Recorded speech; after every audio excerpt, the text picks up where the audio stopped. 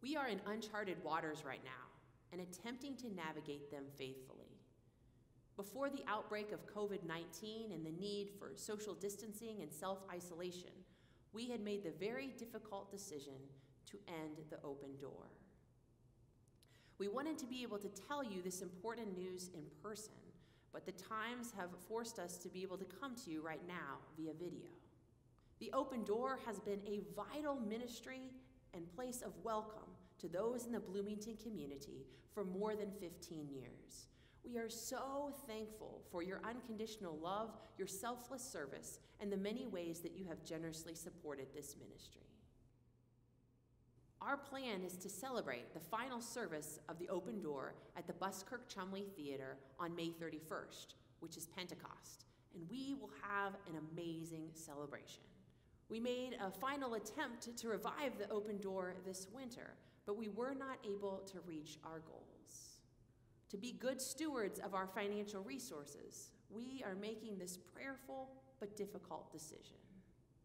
The space at the theater has outgrown us, and we now have a remodeled sanctuary that is capable of hosting a contemporary service.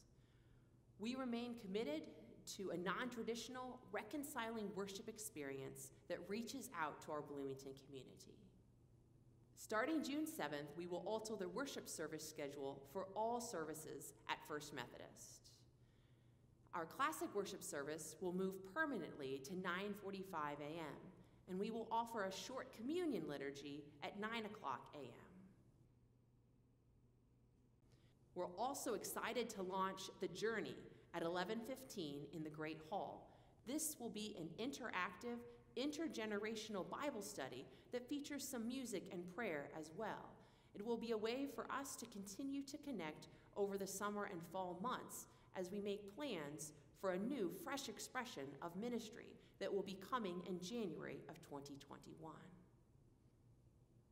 This is a time filled with change and uncertainty. And so we are very thankful that you are staying connected to God and one another in the steadfast love of Christ. And we give thanks for the many ways that you are sharing that love of Christ with Bloomington and beyond. You are a blessing.